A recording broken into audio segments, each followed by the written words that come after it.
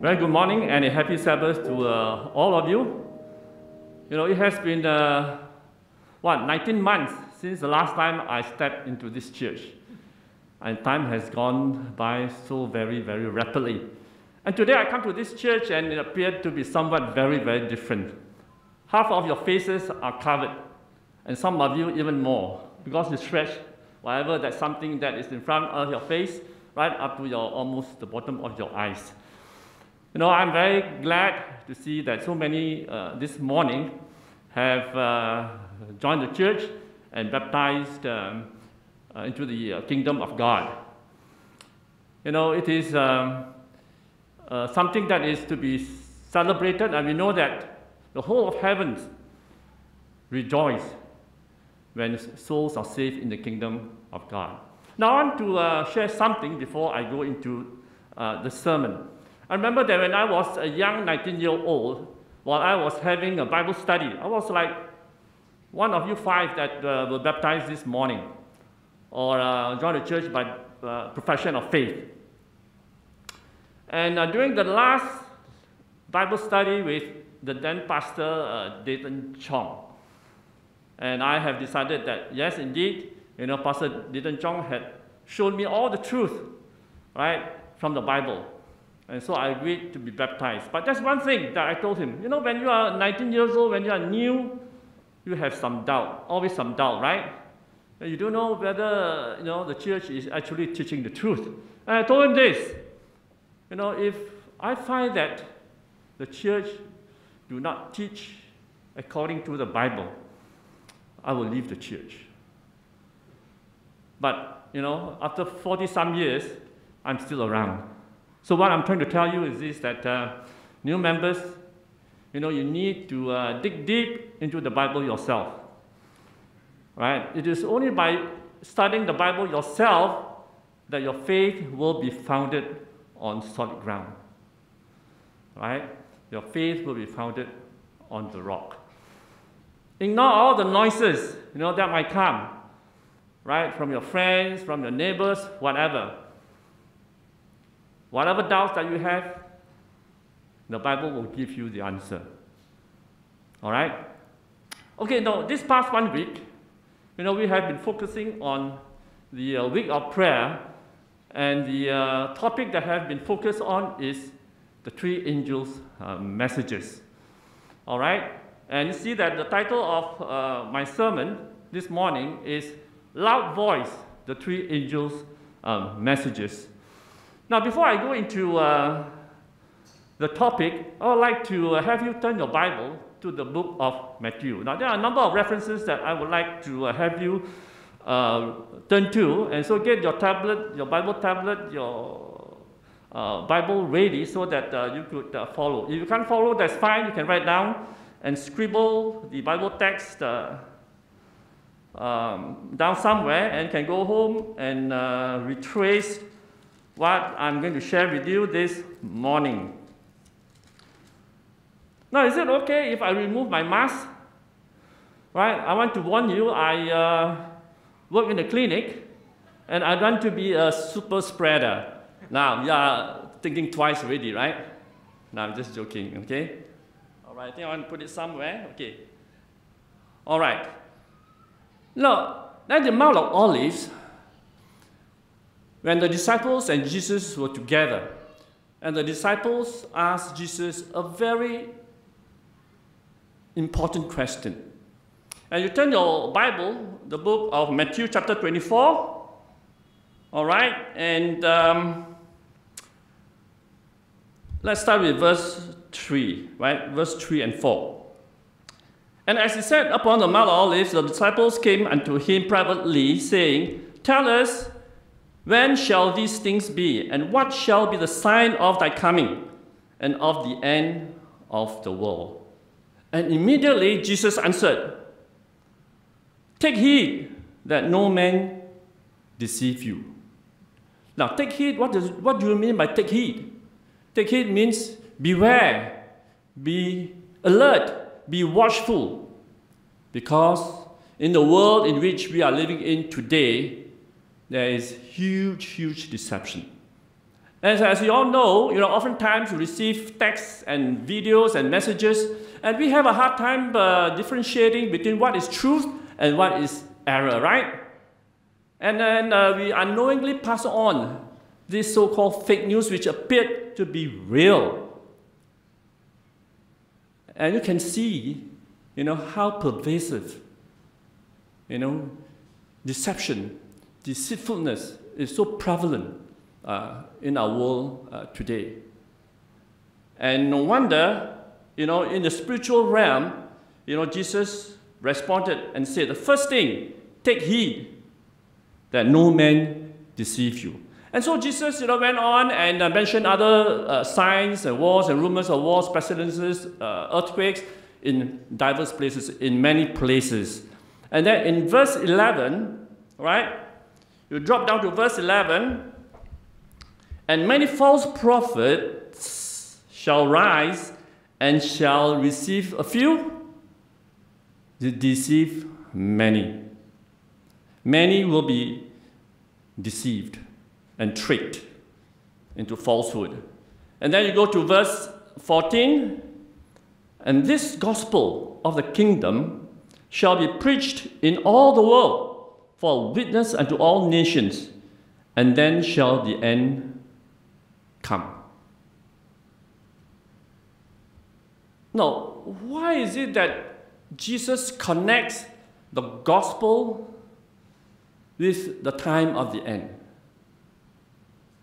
Now, these are the words from Jesus himself. Now, what is the gospel? Now, oftentimes, when we are asked what is the gospel, we almost give a standard cliche answer, right, or response. It's a good news. But let me ask you, what is so good about this good news? What is so good? Did the Bible describe the gospel as good news?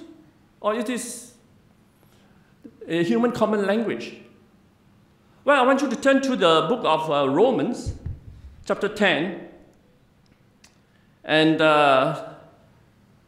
you will give an answer, and let's see if it is from the Bible that the gospel is known as good news, all right? The book of Romans, chapter 10, verse 15. And it says, and how shall they preach except they be sent? As it is written, how beautiful are the feet of them that preach the gospel of peace and bring glad tidings of good things. Yes, it is good news. But, why is it that it is called good news? Something bad must have happened, right? For the gospel to be described as good news, that means something bad must have happened. And what is that bad thing that had happened? Mankind has fallen into sin, and therefore is alienated, separated from God.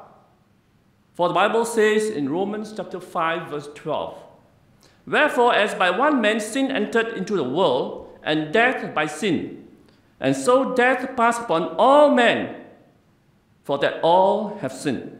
And in Romans chapter 6, verse 23, for the wages of sin is death, but the gift of God is eternal life through Jesus Christ our Lord.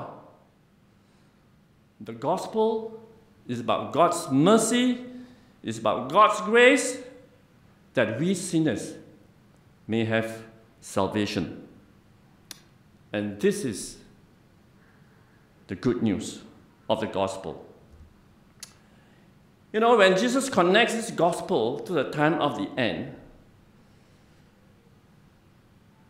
it will tell us, and Jesus is directing us to another book in the Bible. He tells us about the gospel, and he connects it to the end of to the time of the end. Now let me ask you, what is the book that deals with the time of the end? Which book? It's the book of Revelation, the prophetic book of Revelation. And certainly, if Jesus Christ were to refer the gospel to the end time and to the book of Revelation, certainly, there must be something about the gospel, is it not? All right, let's turn to the book of Revelation, chapter 14. All right? And I will not go through these passages word for word because it has been read, and I think we should not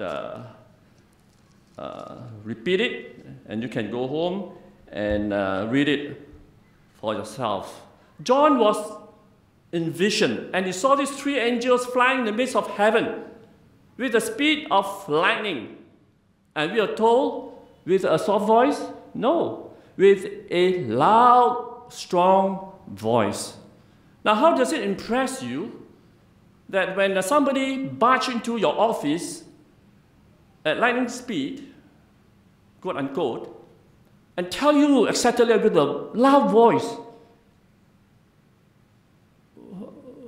how does that impress you? Is it something urgent? Is it something important? Is it something crucial? Yes. This picture, this vision of the three angels streaking in the speed of light across heaven and with a loud voice impress upon each one of us that these messages for the last days are important, it is urgent, and it is crucial. And let's take a look and see what the first angel declared. And I saw that angel fly in the midst of heaven, having the everlasting gospel to preach unto them that dwell on the earth, and to every nation, kindred, and tongue, and people. Now, this gospel is intended for some people, for some region of the world? No, it is for every one, every inhabitant in this world. And this gospel is known as the everlasting gospel. Now, why is it called everlasting? I can think of two reasons. One is, when man fell into sin, we are told back in Genesis that Adam fell into sin, and from then on, God began to reveal in a progressive manner the plan of salvation. And in essence, the plan of salvation is the gospel. So it is not something new, even though we call the second half of our Bible as the New Testament. But in actuality, the Old Testament is still based on the same thing. It is based on God's grace, it is based on God's mercy, right? It is similarly based on the basis of the New Covenant. The gospel that we know of is nothing new. It has been, before. And the second reason is this, that it is known as everlasting because the gospel is a platform, a solid ground with which we all can stand on. And why we can stand on this solid platform? Because it is supported by God's love. We are told in the Bible that God is love. God is love. And this platform is supported by God's character, which is love. And because this is love, it is not his desire to see anyone to be lost. And that's the nature of God's love. And this everlasting gospel is founded upon this solid foundation of God's love, which is essentially God's nature, God's character.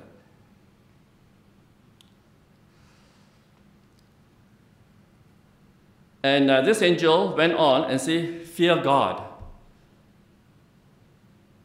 Now, many people have a misunderstanding about the word fear. Fear God. Now, it is not the fear that we all know of, that we experience. We are afraid, of something, The first angel is not asking us to be fearful, to be afraid of God, but rather to give him deep reverence, deep respect, and adoration. Now, let's go to the book of Proverbs chapter 8, I think. Proverbs chapter 8. And see what this fear of God is. All right?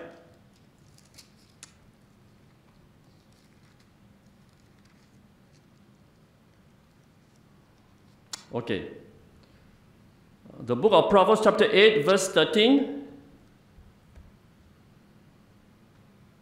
The fear of the Lord is to hate evil, pride, and arrogancy, and the evil way, and the froward mouth do I hate.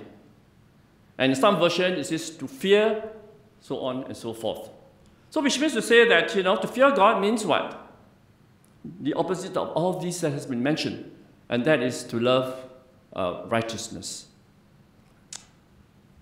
And the first angel went on to say, fear God, and the hour of his judgment is come.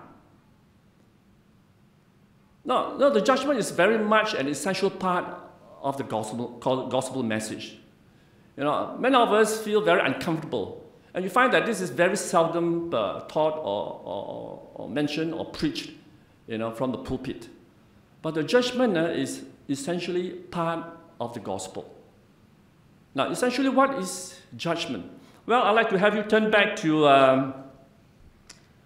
the book of Ecclesiastes, all right? Okay, the book of Ecclesiastes. It is right after the book of Proverbs, chapter 12, verse 13 and 14. Let us hear the conclusion of the whole matter. Fear God and keep his commandments, for this is the whole duty of man. For God shall bring every work into a judgment with every secret thing, whether it be good or whether it be evil. And then, finally, the first angel's message is a call to worship the only true God of heaven, who is our Creator. And then, John saw another angel flying with a message. And it declared, Babylon is fallen, that great city, because she made all nations drink of the wine of the wrath of her fornication. Now, Babylon represents symbolically a false religion. All right? Now, oftentimes, we refer Babylon as an institution or a false religion that teaches perverted gospel. But I think, we should also include, in a wider scope, that it also involve and include many other false religions. And when we go to chapter 18, the book of Revelation, chapter 18, we get an expanded description, more information about chapter 14, verse 8. All right? And it says, and after these things, I saw another angel come down from heaven, having great power, and the earth was lightened with his glory. And he cried mightily with a strong voice, saying, Babylon the great is fallen. Is fallen and is become the habitation of devils and the hole of every foul spirit, and a cage of every unclean and hateful bird. For all nations have drunk of the wine of the wrath of her fornication, and the kings of the earth have committed fornication with her, And the merchants of the earth are waxed rich through the abundance of her delicacies. And I heard another voice from heaven saying, come out of my people. So the second angel's message is a call out from all kinds of false worship. And then a message from the third angel followed, which talks about the warning of worshiping the beast and his image and receiving his mark on his forehead, and the sobering warning that those who refuse to come out of this call out of Babylon, they will suffer the consequences. And the third angel's message is a solemn and a sobering warning to the inhabitants of this world.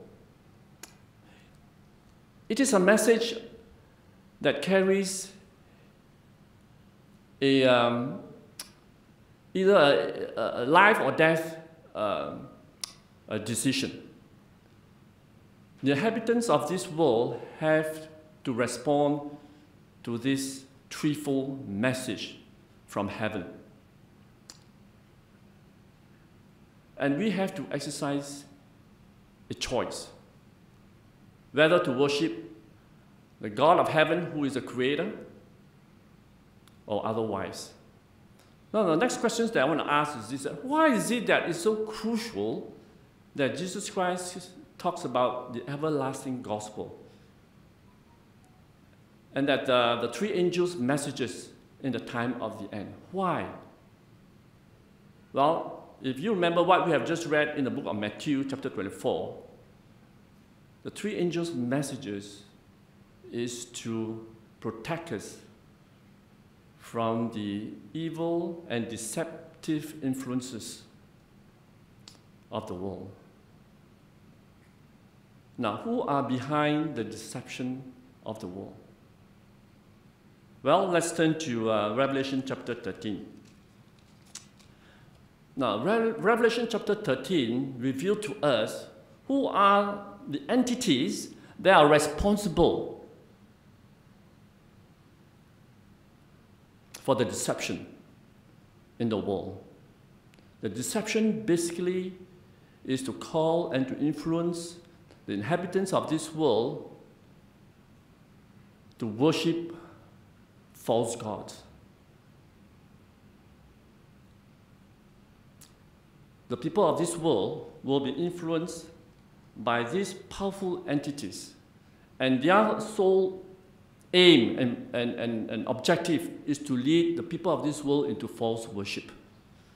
Now, in chapter 13, for the sake of time, I would not read it, but there are two beasts that arises in Revelation 13. There's a beast that arises from the sea, right? Now, this sea beast is the same as the little horn power in the book of Daniel chapter 7. They are the same entity, the same institution, right? That set forth to deceive the world. And there are certain, now I will not tell you exactly who is this entity, because I do not want to astonish you, take you by surprise, and you'll be puzzled. If you are interested in the identity of this sea beast, the beast that arises from the sea, I will encourage you to see the elders of the church or the pastor and have a historical study of the identity of this sea beast. Because then, only then, you will see the progression, the 9 or 10 identifying marks, characteristics of this sea beast. If I were to tell you, now some of you may be offended. You'll be startled. I don't want to do that. Okay? But this beast blasphemes God. All right? And he speaks great things It's a very boastful power, entity. All right? And in verse 7, it says that it was given unto him. You see, his seat, his power and authority is given by the dragon. Right? In verse 2, right? You can read about it. All right? And it says that, and power was given him over all kindreds and tongues and nations, and all that dwell upon the earth shall, what? Worship him. You see, the crux of the whole issue is about worship. Worship, worship, worship. True worship versus false worship. And that is this contention that is going on in this great controversy. That is still ongoing. And the Bible is given to us to warn us of what is ongoing in our world today. And then in verse 11, there's another entity that's coming out, but this time it's not from the sea, but from the land, right? This beast has 2 horns like a lamb, and he spake as a dragon. And he exercised all the power of the first beast, right? And he will influence the world to worship the first beast, right? And he has power to perform miracles. Now, I do not know how this land beast is going to be able to perform miracles. But one thing I do know, that nowadays with modern technology, with 5Gs and drones and all that, you can create words and pictures beautiful up in the sky. Have you seen those? You know, those videos that come out from China? Wow, you know, it's just wonderful what technology can do. But I think these miracles that Revelation 13 talks about could be so real and much better than what we see that's put up by modern technology. That it can be so very convincing that some of us may be moved and be deceived. But nonetheless, you know, the Bible has forewarned us to watch out. And then in verse 15, and he had power to give life unto the image of the beast, that the image of the beast should both speak and cause that as many as would not worship the image of the beast should be killed. So this tripartite, party union, the sole purpose is to force the world, to influence the world. If that is not going to do it, they will use force on pains of punishment and death. We will be forced and coerced into worshipping the beast. Now, do you see anywhere in the 3 angels' messages where God forces to worship him? No. God is pro-choice. He leaves it to us. This is the truth. You decide. So a time will come when you and I would have to decide who you will be worshiping. And the choice has to be very clear. You know, when we look at the Week of Prayer reading booklet, you see on the front page, right? On the front page, there's a picture. Now, what does this picture depict? What do you see on the picture? Now, do you all have a copy of, whether it's digital on your handphone or the real copy of this Week of Prayer reading material? What's the picture on the front page of this Week of Prayer? There's a woman, and he is carrying a trumpet, correct? Now, I was wondering, why would the author or the artist for this material choose a woman and with a trumpet? What do you think? I thought whoever that designed the cover of the booklet is very creative. You see, the woman in the Bible represents the church, is it not? And who is supposed to sound the three angels' messages to the world? Is it angels? No, we have to understand that the book of Revelation is very symbolic. Definitely the angel is going to be a part of this effort of bringing the three angels' messages, the everlasting gospel to the world. No, the Greek word for angel is actually messenger. A messenger. Who do you think is going to be the messenger to project and to proclaim these three angels' messages? Who is the church? All of us. It's you and me. We are the people who are called to give these messages. We are the loud voice. Yes, the Holy Spirit, angels will come to our aid and help to bring home these very vital, crucial, important messages to the inhabitants of this world. But we are called to speedily, with a loud voice, to project these messages. You know, in the book of John, I'm winding down, just in case you're wondering if I'm going to go on and on and on and on. Let's see what Jesus says. In the book of John, chapter 10, I will read verse 14, 15, and 16. I am the good shepherd and know my sheep, and am known of mine. As the Father knoweth me, even so know I the Father, and I lay down my life for the sheep. Now this is crucial. And other sheep I have, which are not of this fold, them also I must bring. And they shall hear my voice, and they shall be one fold and one shepherd. Folks, we are the flying angels that is depicted in the vision of John. Right? We are the one that is called to put forth the trumpet sound of the three angels' messages.